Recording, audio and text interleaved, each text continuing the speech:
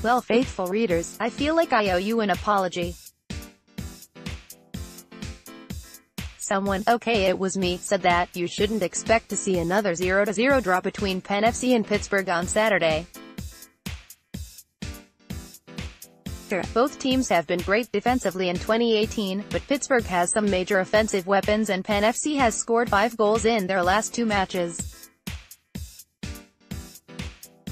Somebody's got to get a goal when these two teams play, right? Wrong.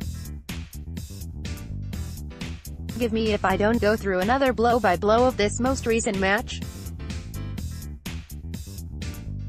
Especially because the resulting recap would read pretty similar to the one I wrote back when they met in Week 2 of the season.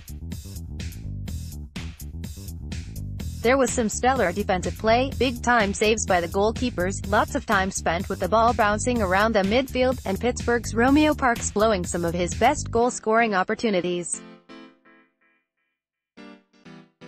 The scoreless draw didn't feel inevitable, and each side had 2 solid chances to put away the goal that would have gotten them all 3 points. Penn FC almost managed it in the first half when Aaron Dennis was one-on-one with Pittsburgh goalkeeper Dan Lind. But Lind made the heads-up play to close down on Dennis, and he managed to get a hand on his attempt to chip the ball into the net.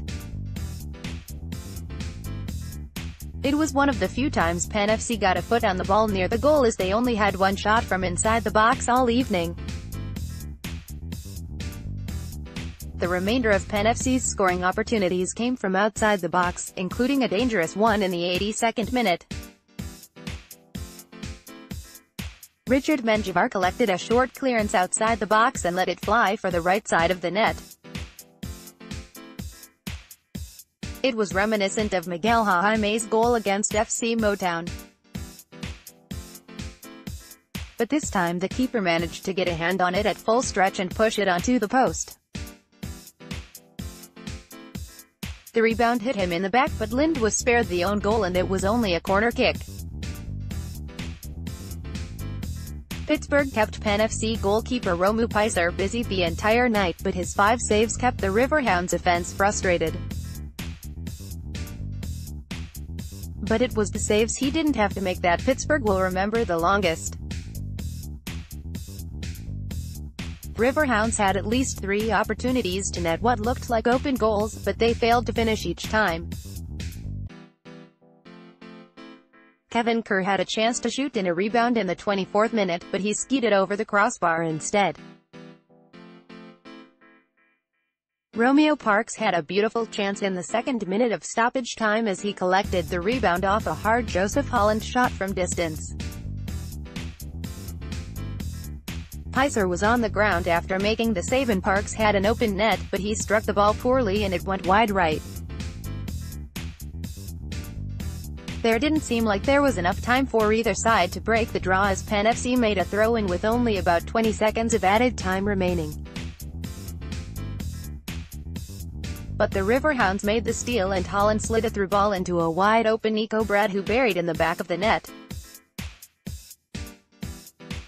Brett stripped off his jersey and the Steel Army popped smoke, but the flag was up for offside.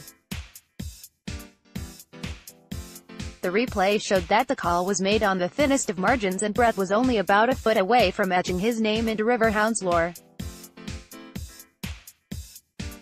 Instead, he picked up a yellow card for excessive celebration for a goal that didn't count.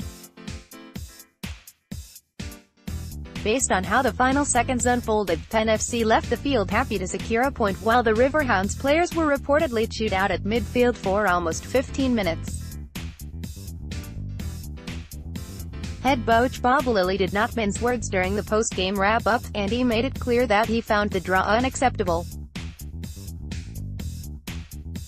But Penn FC shouldn't be satisfied either, as they too were only 1 shot away from taking all 3 points Saturday night. It felt like the time off had actually left the team a little rusty and it took them some time to get back into the flow of things. Hopefully they will be able to get the offense clicking again soon.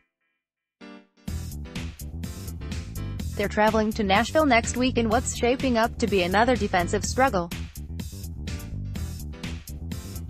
Extra thoughts: after last weekend's results, Pittsburgh still sits at the top of the Eastern Conference with only 5 goals allowed in 10 matches. Penn FC is right behind them with only 7 goals allowed. That's tied with Louisville for third best in the East.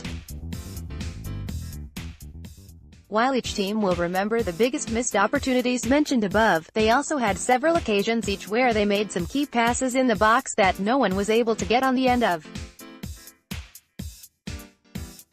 Just another example of players being not quite in sync on Saturday night. With 2 scoreless draws this season, the fate of the 2018 Keystone Derby Cup will be decided on Wednesday, September 26 at FNB Field in Harrisburg.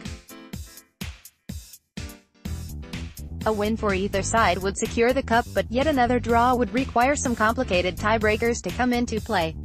Hopefully it doesn't come to that.